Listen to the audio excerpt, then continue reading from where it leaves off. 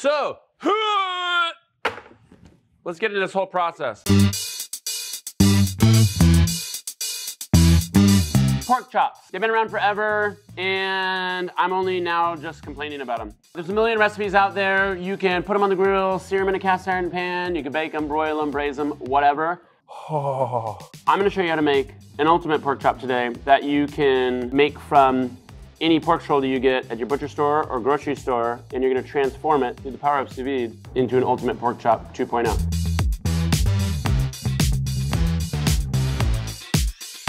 So regular pork chops, they're usually lacking in flavor. They're a little bland. Mostly that's because they're lean and they just don't have a lot of activity in those muscles, in the actual loin muscle.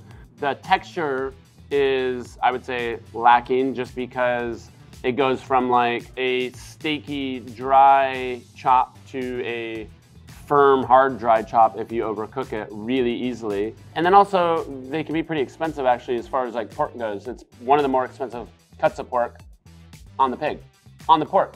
It's one of the more expensive cuts on the pork. The ultimate pork chop is jam-packed with flavor. And not only that, is you can really turn it into any texture you want. So you can make it more steaky pork chop texture, or you can cook it a little bit further and have it be super succulent and super braisy pork chop texture actually. And it's super cheap, and you can get the ingredients you need anywhere today. You just need the power of Sous Vide. Let's get to it. This is a pork shoulder. You've probably seen them everywhere at every grocery store, like maybe halves of ones. Also, they call them pork butts. If I could only have one cut of pig meat, it would be this piece right here. More specifically, it would be this piece right here. So this side. Both of these cuts are really, really good, but this side has a big shoulder blade scapula running through it, which cuts down the middle of it. And you can braise this and it slides right out, and that's great. But if I want to cut a steak, I want to cut from this section, which is the collar, basically. This is what your butcher would do. Take the shoulder side, this is the neck side, and he would cut it, and he runs right into that big old shoulder blade. And if they have a bandsaw, they have a bandsaw, they'll do that, but otherwise, let's see here. You just need to get through this like first part here.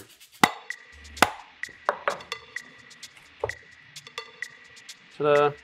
Now we have, whoa, the best hunk of pork tough cut there is. From here, I'm gonna put a little bit of salt on it. I'm gonna put it in a Ziploc bag, and I'm gonna cook it sous vide. I'm gonna cook it 60°C, anywhere from 16 to 48 hours. That's a good graphic for Rick too. You can do it on screen. From 16 to 48 hours. It will range from pork chop steaky to pork chop succulent braisy. You don't have to turn the temperature up, but you just leave it in. This guy real quick, normally I would just cook this whole thing like this, but I just want to show you. This is really what we're looking at. See how the muscle's darker? This is lighter. There's a lot more hemoglobin, a lot more activity in all these little muscles. In between all these muscles, there's a lot more collagen, you know, so there's like myosin, it's muscle wrap, it's all the like collagen around the muscle fibers that breaks down and turns into gelatin and makes it like really juicy and really delicious. This guy doesn't have a lot about that. It's got some on the rib and that's about it. But I can't really unlock the collagen or gelatin in the rib with this pork chop, because by the time I do that to the pork chop, this loin is gonna be really, really dry and like papery cardboard. With this guy, I can cook it sous vide, 16 to 24 to 48 hours, no problem. It's just gonna get more and more and more tender and more ultimate.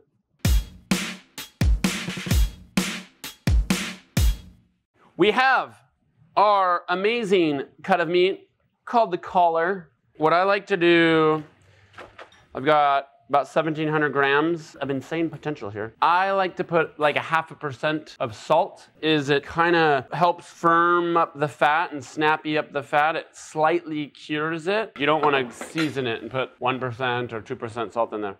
Can I throw spices and herbs and all sorts of flavors and all that sort of goodness in here right now? Yes, you can. However, I'm not, because this isn't a recipe, this is a technique. This guy goes, beep. You've seen this a million times. You put the meat in the bag and you put the boop bag in the bath. And if you ever looking at it going like, I don't know if there's enough water in here to cover the meat. There isn't. Add some more. So this is the part where we go from a plain old pork shoulder or a collar and we turn it into an ultimate pork chop. What I like to do is cook a sous vide, take it out, chill it just like this, whoop, goes in the ice water or put it in your fridge. Once it's chilled, I like to cut it into pork chops, and that's it. This is like a lot of sous vide projects, the part where it looks like a little ugly. You know, it's like, sometimes we call it like alien baby or something. Don't look at it.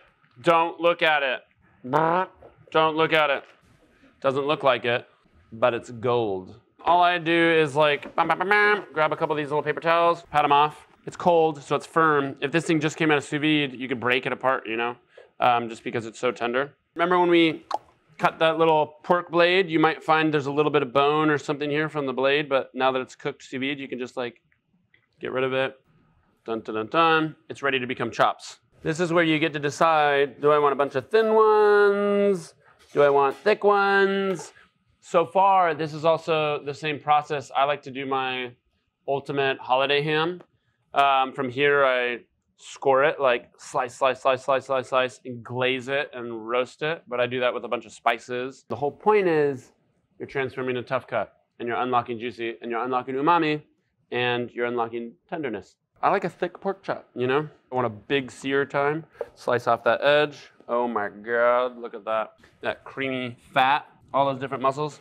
Let's do 4 thick ones. Yeah, I like it. These are like 1.5-inchers. Oh yeah. Look at that. It's like a dinosaur pork chop. These are mondo. Check it out. We have our ultimate pork chops. We're done. If I was gonna use them in the next day or so, and if I was gonna grill them, I just throw them on a tray. Ba-ba-da-ba. Cook them for later. It'll help them grill nicer and sear nicer if I want, because they'll be like drying out on the surface a bit. If I want to store them for later, I'm just gonna throw them in Ziploc bags, easy peasy. If I want to do like a perfect reheat and not stress about it, I can take these out of the fridge or the freezer and then boop, right back into Joule. And then from there, I can throw them on the grill and just grill them until they look good, or in a pan, sear them until they look good, whatever you want to do. From here, I'm gonna cook this guy, put him in a pan, classic, same thing here. We're gonna look at him, check them out, see what we like and don't like.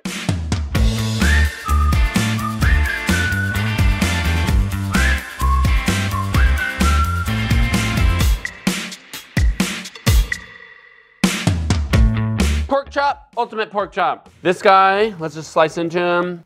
Look how bright white that is though.